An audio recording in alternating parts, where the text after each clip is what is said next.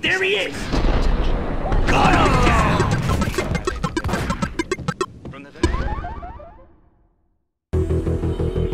Most of us didn't really think that it was a company. It's just like, guys, let's make games because we can. With the demos in background, we had a pretty good technical base. There were no third-party engines out there. You had to actually do pretty much everything on your own. We didn't have the experience. The only thing that we knew how to do was to work on it until it's good. When we ended up using photos as textures, and that's how I became Max Payne. For a long way, we took the feedback from fans to heart. We became more and more ambitious. We're trying to tell an intricate, complex story in our games. 5 minutes in, you're like, God damn it, this is really good. People often recognize what is a Remedy game because there's something different to it always. The thing to me that still shocks me is it's from Finland, a tiny Nordic country in Europe, that they just produce this massive cultural impact. Anybody that wants to fund a game, the first question is how much and when is it going to come out? That was their cocky answer, is like, when it's done.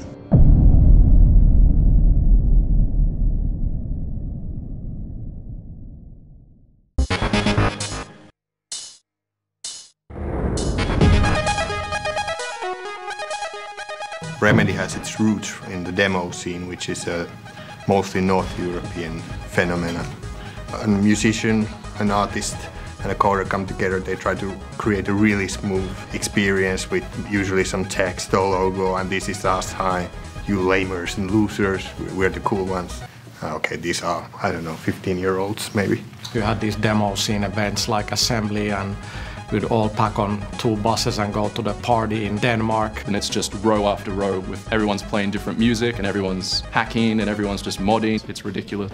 They were just showing off lighting effects or Coding. 3D. Inventive visual tricks. They try to make the computer do stuff that they normally don't do. everybody was just killing themselves trying to show off their skills. It was like a nerd rave. There was PC demo scene, Amiga demo scene, and Atari demo scene. You have rivaling groups. Our kind of hacker group is called the Aggression. We were mostly on Atari ST. When I saw what people are actually able to do on Amigas and early PCs, just blew my mind. Certain names became very famous among youth. Future Crew was a big name on PC scene. Watching the demos that Future Crew made like literally every day, it was amazing to see what they could do. Rather quickly they rang us up and said that, hey, we're collecting this group of people who are into games and creating this umbrella called Remedy, and would you care to join us?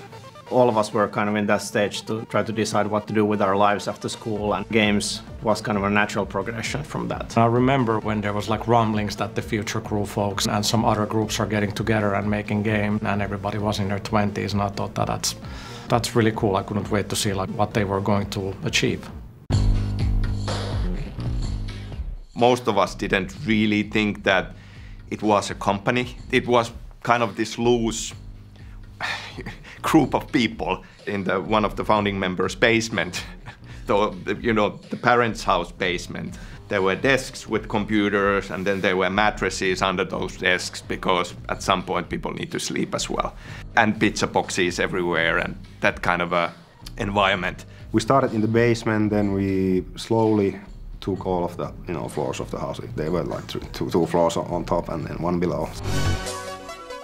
Obviously, during the Future Crew times, we had done a few kind of game-like things, but just doing a full-blown game, it's a completely different ballgame. We were just making it up as we went. No long debates and, well, we should have more ideas on the table to choose from. It was the first idea, and then we went with that. There were no third-party engines out there back then. You had to actually do pretty much everything on your own. And we had the guys who had the passion and talent to do that. From what I've understood, it's just like, guys, let's make games because we can.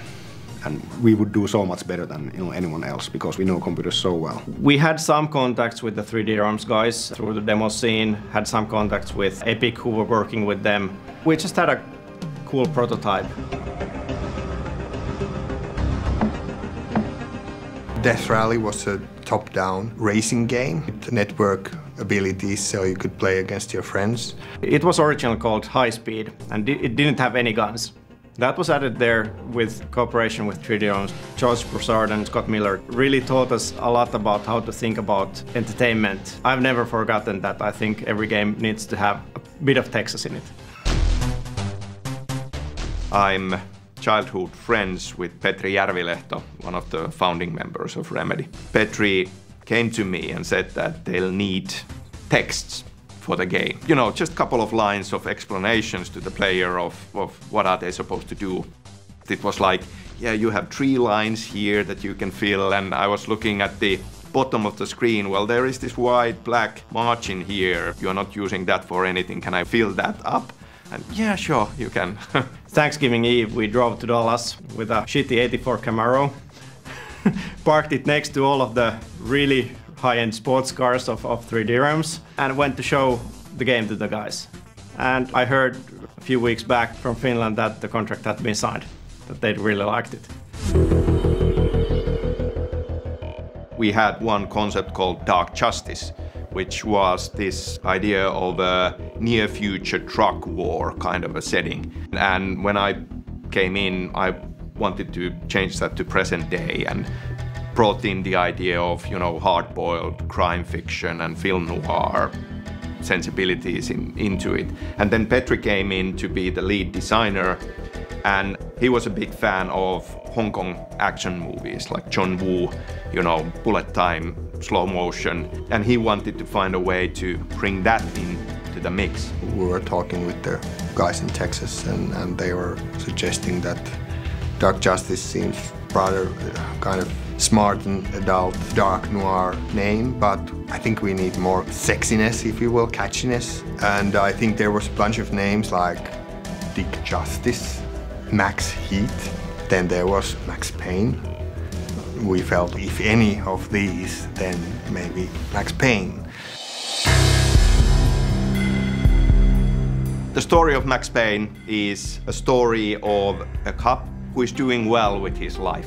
He has a lovely family, he's doing well in his work, and then horrible thing happens. His family is murdered and his world is blown apart.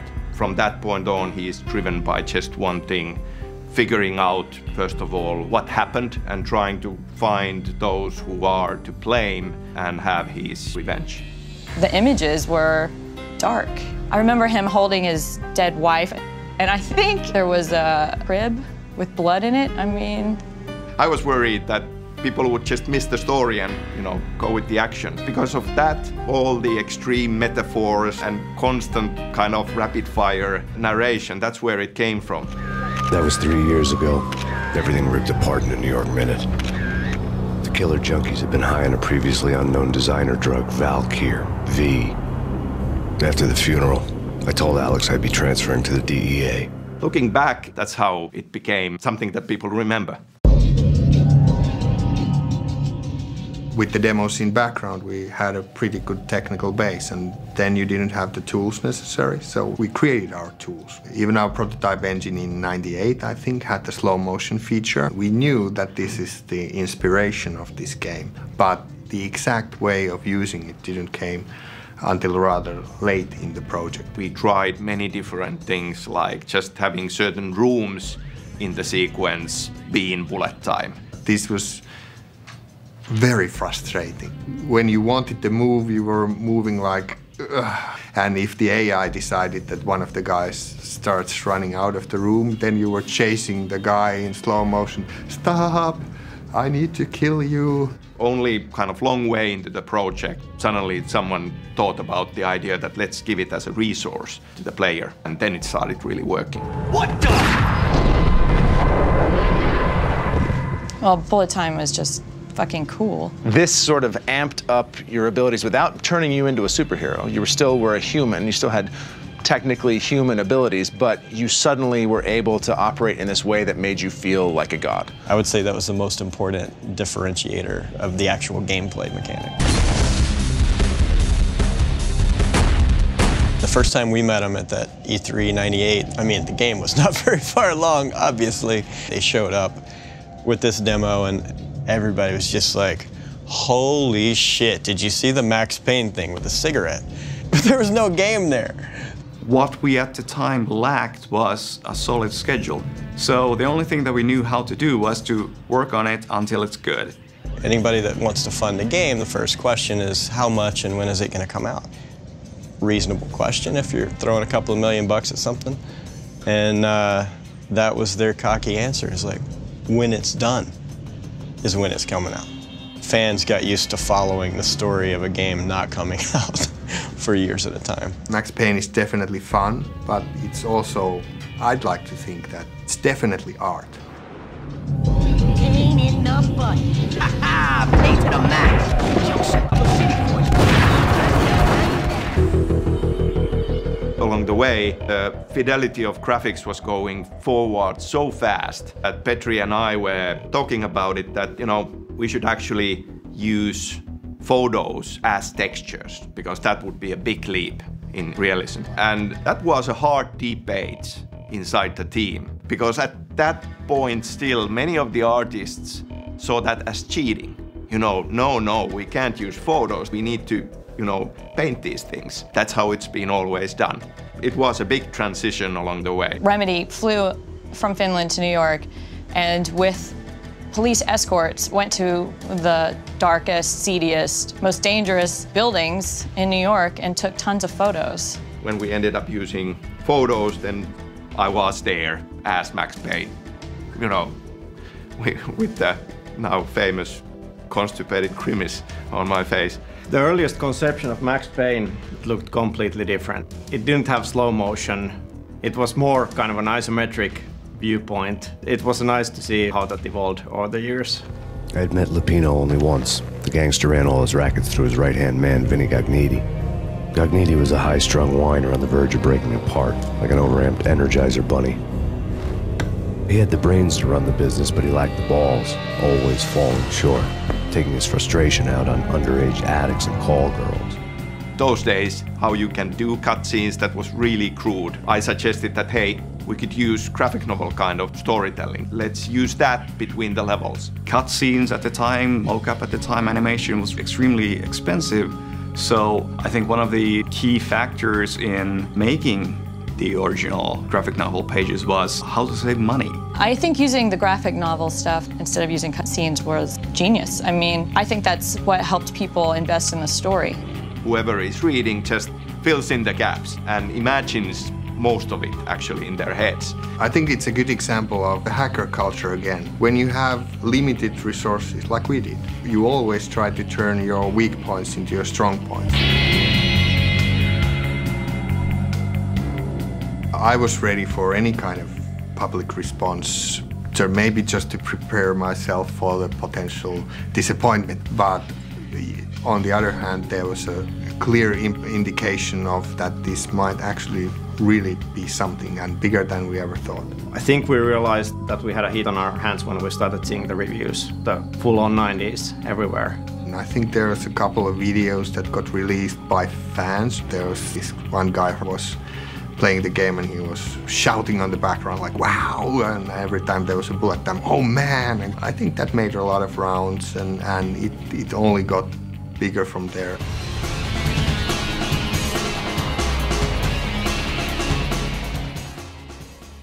The national news took notice of it and reported on it. The newspapers wrote about Max Payne and Remedy's success, so you literally could can actually make a living out of making games or writing about them in Finland. So that, to me, was the most significant thing.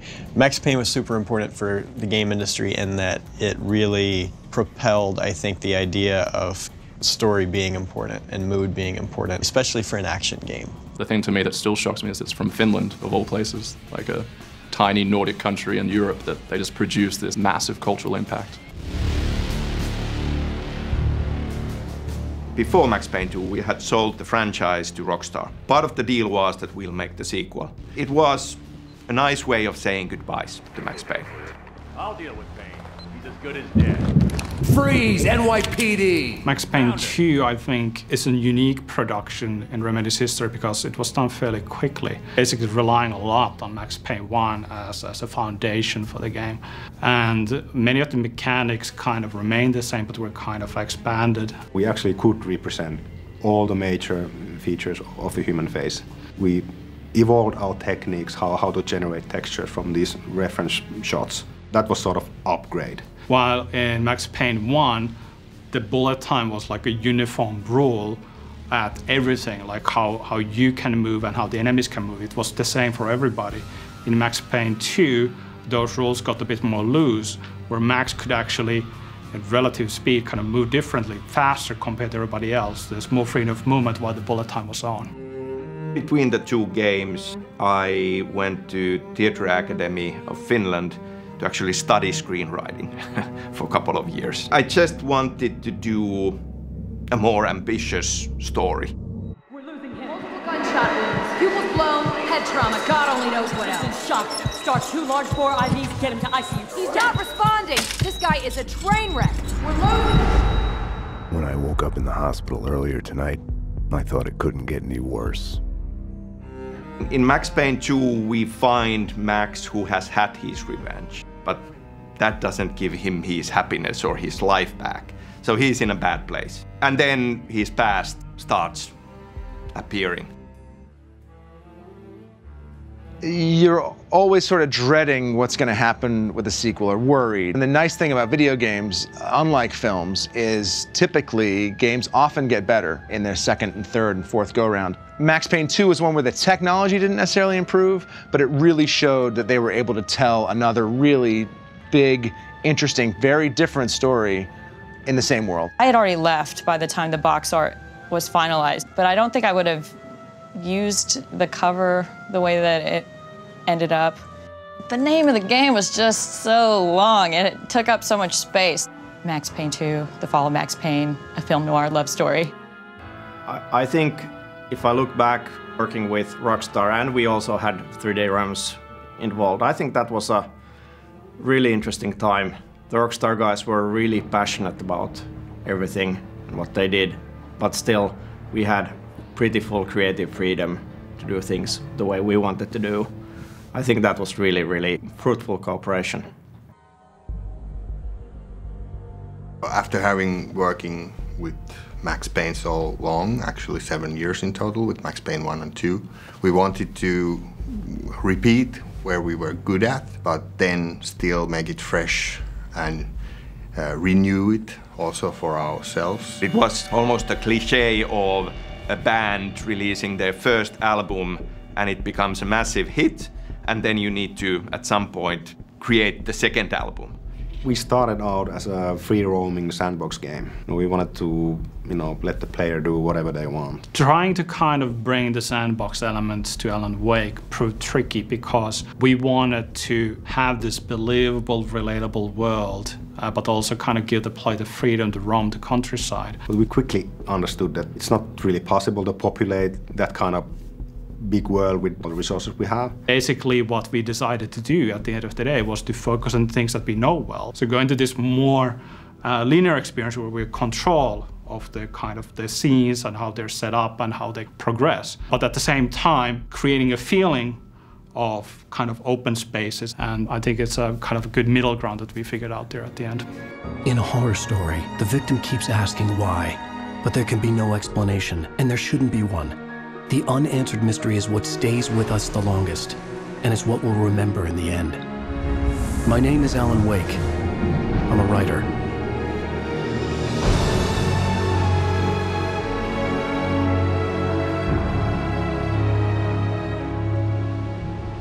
A big thing for me in Alan Wake was, can we do a hero in an action game who is not an action hero, by profession? From that thought process came the idea that let's have a writer as the main character. And that's how Alan Wake as a character was born.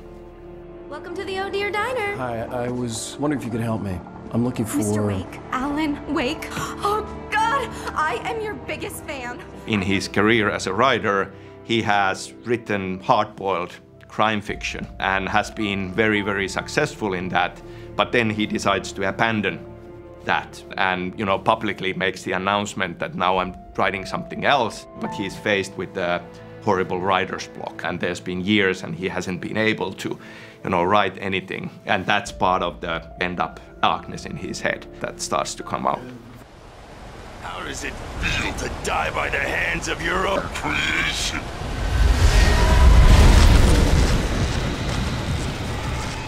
Alan Wake wrote crime stories in New York, stories that were not completely unlike Max Payne's story had been. We had flashbacks of Alan Wake being at his home during a really huge snowstorm, and obviously Max Payne started with the big snowstorm.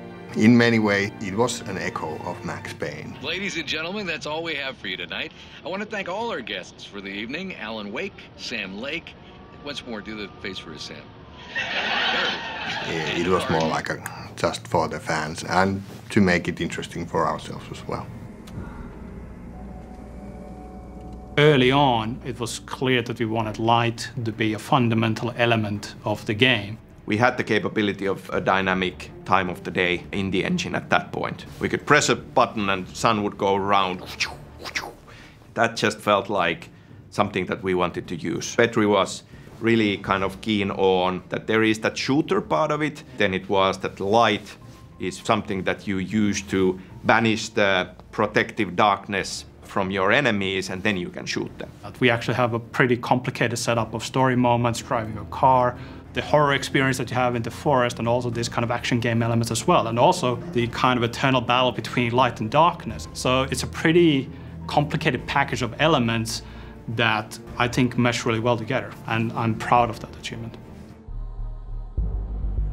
I started a magazine called Pelaaja. I think we did like 3 different covers on Alan Wake, like 1 year, okay, it's like a year away, okay, great, like let's do a preview. Then a year after that, it's like, okay, they're doing something different with Wake, so doing another cover. And I remember very well when they finally called me, hey, come down to Remedy and you can play Alan Wake. And this was after something like 4 years of like seeing it at trade shows and everything. I was like, oh shit, like it's real now.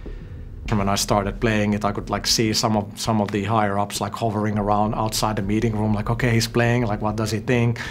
And I quite liked it. And we had seen previews of it for years at the Microsoft press conferences and things like this, and seeing these unbelievable landscapes and kind of insane levels of graphics. This is what it can do, and then it got delayed and delayed and delayed. It was almost like it was going to be vaporware. And then all of a sudden it's about to come out. And they give us a demo of the level of it, and it's a guy with a flashlight, and he's shining light, and it says like, follow the light.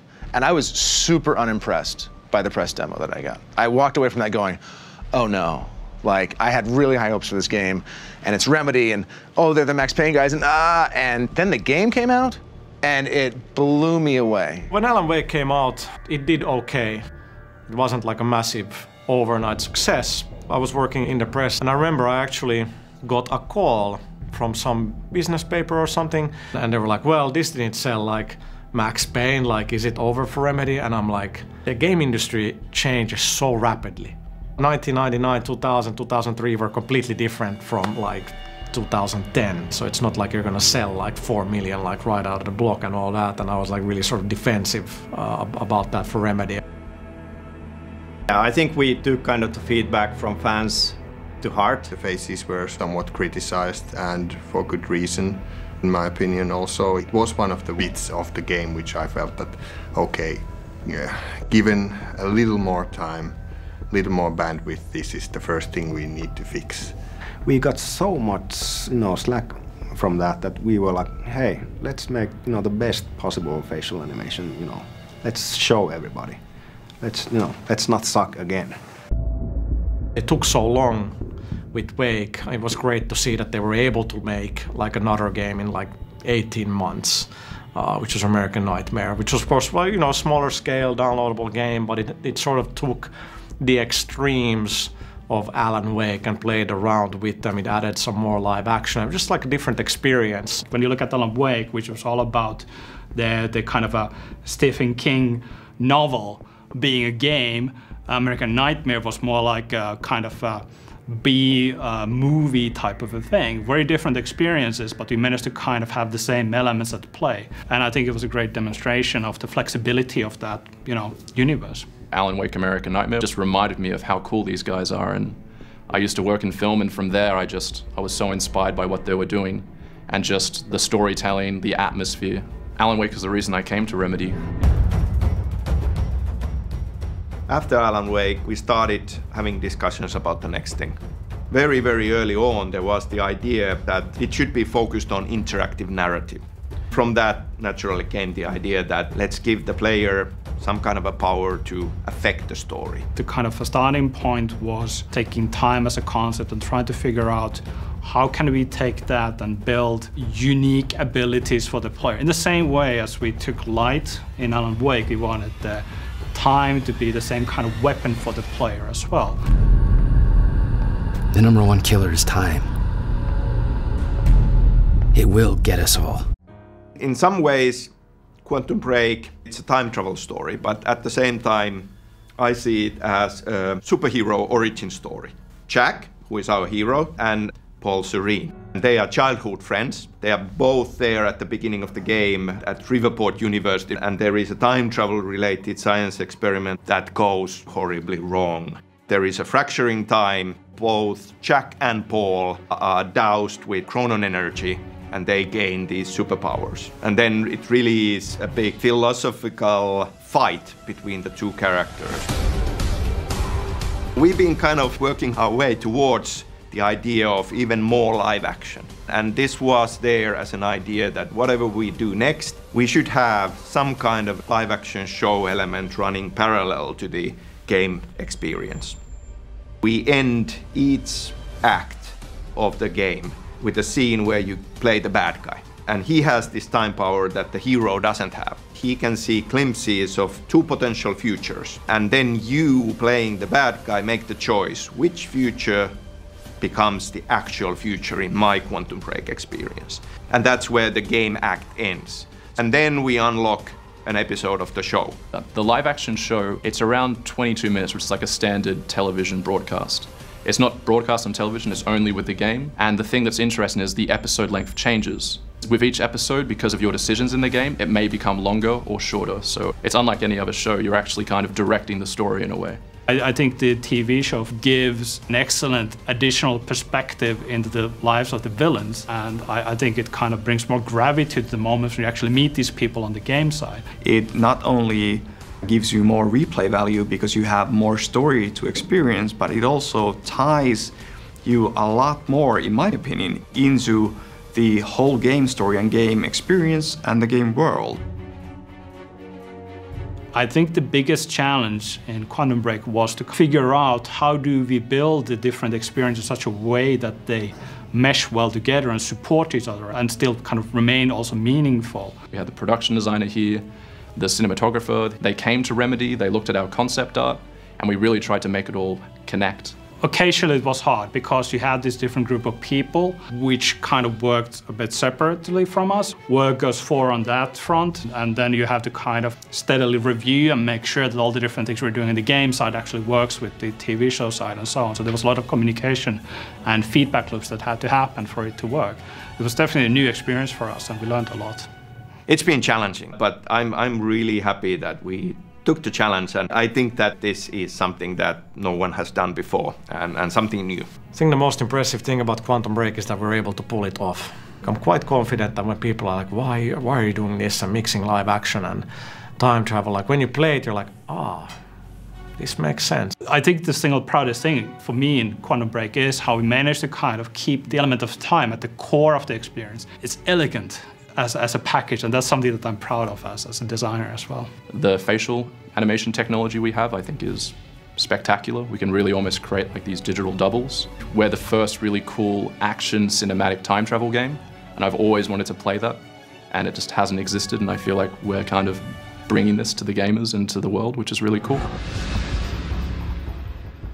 I think what is absolutely necessary if you want to work in the game industry is to be passionate about games. You have to play a lot of games, and you have to have this inbuilt desire to understand how games work. Be curious. For me, that's always been my driving force. Do something on your own, learn. It takes time and practice to be the best you can be. Make a game. Just go make one. It is easier than it has ever been in history. Go make something small, and that will teach you an immense amount, and then you can build from there. You can have all kinds of ideas, but if you have a group of people believing in an idea, then miracles will happen. If I could convey all the experience I've gained over the years to young Saku, that would be awesome, but obviously that would require some time manipulation. I think it's extremely important for Remedy to be able to evolve. As an independent studio, I think we need to differentiate from everybody else, and we need to keep being creative, testing and taking risks as well. The only thing that we want to do is to create compelling experiences that have really innovative and cool gameplay, but also at the same time tell a story that not many other studios are either willing or capable of telling. Overall, I expect us to keep conquering new grounds, finding new ways to tell stories, being meaningful, being relevant, making a change, and influencing people. I want to ship more games more often. I want to keep the ambition level high. I want to give the creative guys the space they need. I want to bring great experience to gamers more often.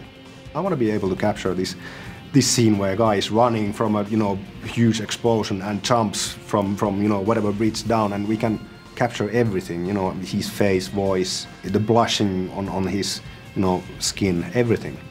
So that's where we are going, I hope, at some point. We had our 20th anniversary party, and somebody toasted for here's for the next 20 years, and somebody then had to yell, and 3 more games.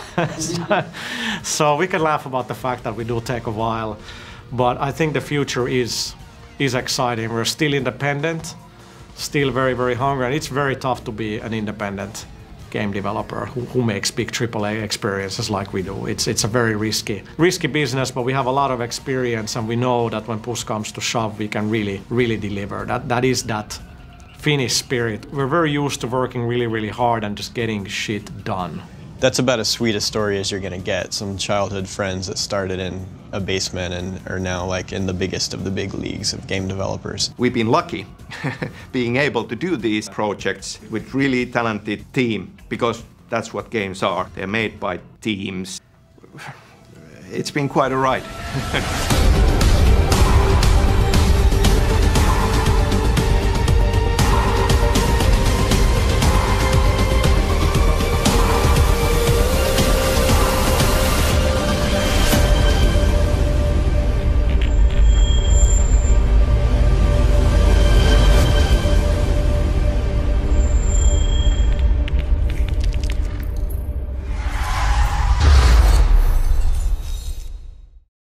That's the only way to make them, man.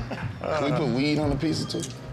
Going down, down, baby, your street in the range. On it to get me to the level where I only settle. Oh wow. This is a fun experience, just like you're in the game. We really. I was always a big fan of the 11s, but anything Jordan, obviously going to North Carolina.